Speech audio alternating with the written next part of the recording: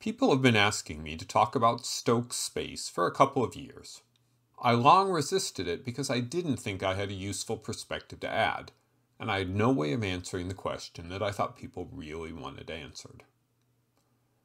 But I was looking at it recently, and I realized that I had a way to add something to the conversation, and do the sort of analysis that I like to do. When I'm analyzing a company, I'm trying to evaluate the chances that it can become a commercial success. There are a bunch of different ways of doing such an analysis.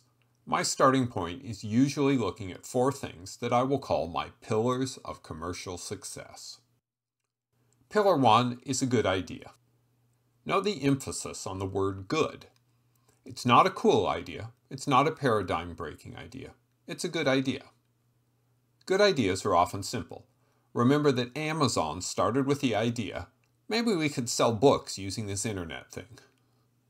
Pillar 2 is a team that can execute on the good idea.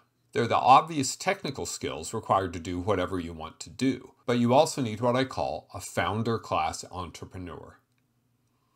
You need somebody that understands the technical side and goal deeply, somebody who can deal with investors, and somebody who can make a dollar scream. These people are not surprisingly rare. Pillar 3 is a meaningful market. You need people that are willing to pay you cash money. This is about having a market where your new company can be competitive enough to make money. Pillar 4 is runway. You need time to bring your good idea to reality. An idea that is attainable and a management team that can keep your cash burn as low as practical is critical, because pretty much everything costs more and takes longer than you expect. Now let's talk about Stoke. We'll start with Stoke's idea, which is all about second stage reuse.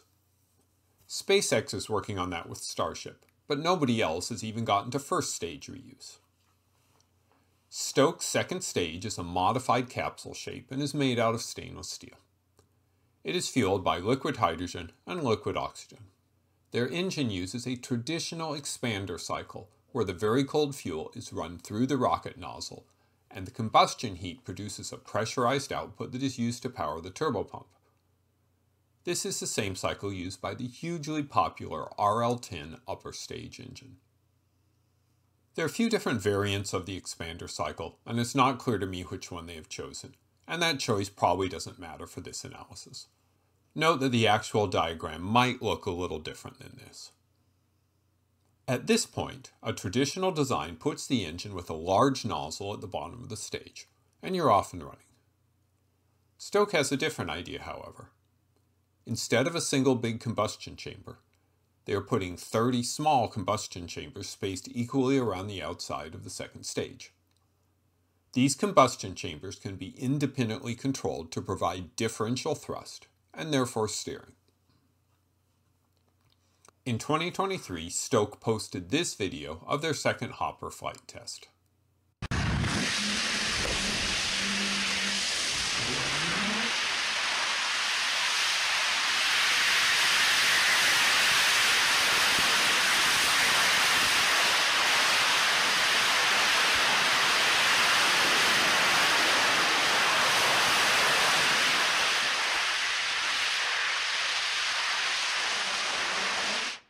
The test shows they were able to get their engine up and running and have enough control to achieve a hop with 15 combustion chambers. Note that this is a very early test. A short hop is a long way from a second stage engine that runs for a full cycle and meets performance requirements. At this point, I hope you're saying to yourself, this looks complicated and I don't understand the point. The point of their design is all about getting the second stage through re-entry and back to ground. Their approach is a new one, using active cooling to keep their second stage from melting. Built into the base of the second stage is a heat exchanger, and it will take in cold liquid hydrogen, absorb re-entry heat, and use that heat to drive the expander cycle turbopumps the same way nozzle heat is used on ascent. It's not clear what happens to the heated hydrogen, but my best bet is it is burned in the rocket combustion chambers with some liquid oxygen, helping protect the rocket chambers from the heat of re-entry. This is the same thing Falcon 9 does when it starts its engines during re-entry. The system that handles both ascent and descent and uses active cooling is Stoke's idea. Will it work?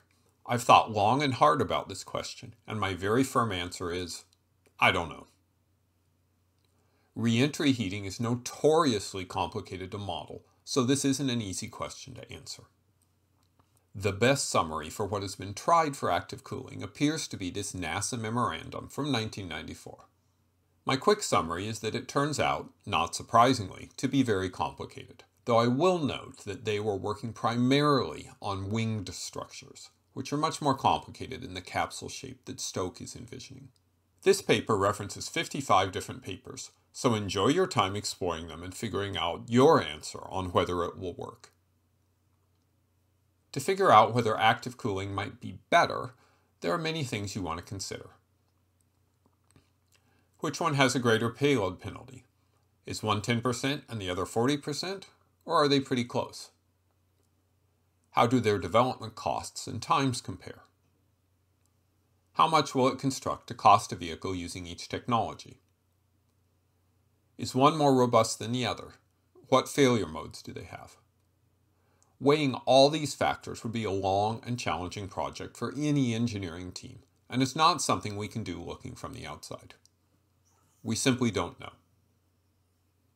It is often useful to look at prior art. If we look at existing systems, the shuttle orbiter used heat shielding tiles. The Soviet Buran shuttle used heat shield tiles. The Air Force's X-37B mini shuttle uses heat shielding tiles. Sierra Nevada's Dream Chaser cargo system uses tiles. And of course, Starship uses heat shield tiles. 5 systems already deployed or entering testing, all using tiles.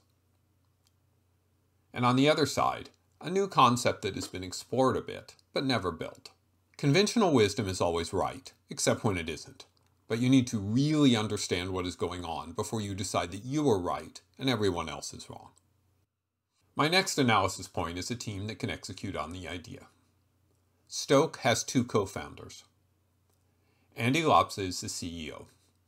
His past experience is as the director for the BE-3 and BE-3U engines at Blue Origin, and as an engineer for the BE-4.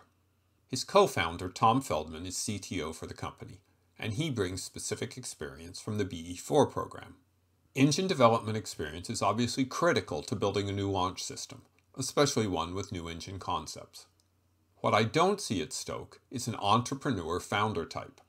The person who will figure out the critical path to operation, the person who will deal with investors, the person who understands efficiency in both time and money. I also don't see the distilled vision I would hope for. There is a long-term vision, but what is the path to take a small company in Kent, Washington to one that is successful with customers around the world? The entrepreneur founder is the make or break person for most startups. My other concern is that both founders come from Blue Origin. Blue Origin is likely the new space company that is most like the old space companies, and therefore least likely, in my opinion, to create entrepreneurs. The next analysis point is a meaningful market. Looking at Stoke's website and the materials, what I see as their market description is any orbit, any time. The US launch market is very complex. I can easily come up with 9 distinct markets. Some are competitive, some are very hard to compete in. If you want a little more detail on these markets, see my video, Who Will Compete with SpaceX? To compete in one of these markets, you need to be a credible company and able to compete directly with the 3 US companies launching now, Rocket Lab, ULA, and SpaceX. All 3 of these companies have advantages: existing launch sites, lucrative fixed-price contracts, and reasonable flight rates. These are structural advantages, ones that are very hard for new entrants to counter. You will need a compelling reason why a customer would choose to fly with you over these existing competitors. And just to make things more fun, all the existing launch companies are not selling services at their most competitive price. They are selling at the price that maximizes their revenue. Aim to undercut them by 25%, and you may find out that they can undercut your best price. Finally, you need to have enough runway. Enough money to keep your company running for long enough for you to reach your goal and get a chance to compete. Lack of enough runway is the killer of startup companies in many different industries. we interestingly have some numbers we can throw at this. Falcon 9 1.0 was a simple launcher using the already developed Merlin 1C engine, plus a new vacuum variant of that engine. It contained no real innovations. SpaceX spent $443 million developing that simple rocket, including the first 2 flight vehicles. Later versions of Falcon 9 deployed 2 new ideas, a significantly improved version of the Merlin engine, and all of the tech for first stage landing. That cost them a further $1 billion. Stoke is developing a first stage with a brand new advanced engine, and they plan to land it like Falcon 9. And they have the brand new second stage reuse tech to develop and test. That's a lot of new stuff, and a reasonable price tag is somewhere between $1 and $2 billion. So far, Stoke has raised $170 million in total. Will that be enough for them to finish their idea? Will they be fast enough to compete with Starship and Neutron? What does my analysis suggest? Stoke has an interesting idea, but I don't have enough information to evaluate whether it's a good idea compared to the alternatives. I'm concerned that they don't have the right leadership team. They are high on engineering, but lack the driving founder who can do all the things that need to be done. I'm not sure what market they're trying to target. Launch is very much a cutthroat business, and the existing companies are entrenched. You need a really good market plan. Stoke's plan is quite complex, and my guess is that it's $1 to $2 billion to execute on their idea. They currently have less than 1/10 of that. I love different ideas, but my analysis is that Stoke is unlikely to become a commercial success. If you enjoyed this video, please send me this t-shirt, size medium, Heather Midnight Navy.